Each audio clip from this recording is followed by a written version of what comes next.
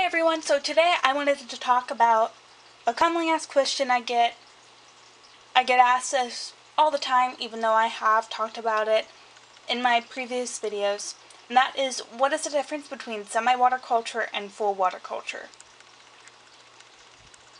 Now I'm trying to find that balance between my channel being about animals and plants. Personally, I love animals a lot more. They're a lot more interesting and more interactive, and they're awesome. But I still have a lot of plants and I still like them, so I will be continuing to make videos about them in the future. So first I'm going to talk about semi-water culture. Now with semi-water culture, the plant is normally filled up to the base of it, so all the roots are submerged. And the water is only in there temporarily, normally 2 days, and then it's dumped out.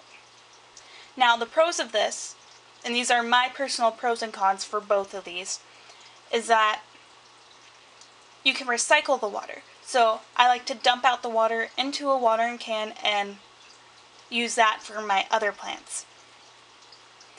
I also think that it's easier to adapt plants from substrate to water culture by using semi-water culture. Now the cons is that it takes up more time, not that much. I don't think it's a big deal, but others may disagree. Now with full water culture, with certain plants, they're filled up to the bottom half of their roots or the bottom 2/3 of their roots. This is generally plants that like to dry out between waterings. They just don't care about it. And then other plants, they're filled up all the way. And they are in water all the time. There's no breaks. The water may be changed, but it's never dumped out and they're never left to dry. Now the pros of this is that it is less maintenance. And the cons is that while it is less maintenance, you do have to pay attention to certain plants more. And in my case, it would be the Cymbidium, which is my only plant in full water culture at this time. And that is because this plant does not like to be dried out. So all the roots are submerged in water. But it only has less than an inch of water in its base. And therefore, it dries out a lot faster.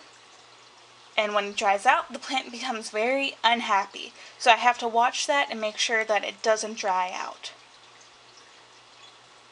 So that's about it. It's a super easy concept.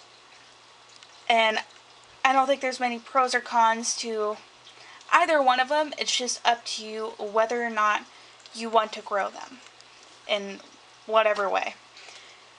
Now, one of my next videos will be on how to decide which orchids go into what kind of water culture, and hopefully that will help out some of you regarding that commonly asked question. So thank you for watching, and please rate this video. I appreciate it. Bye!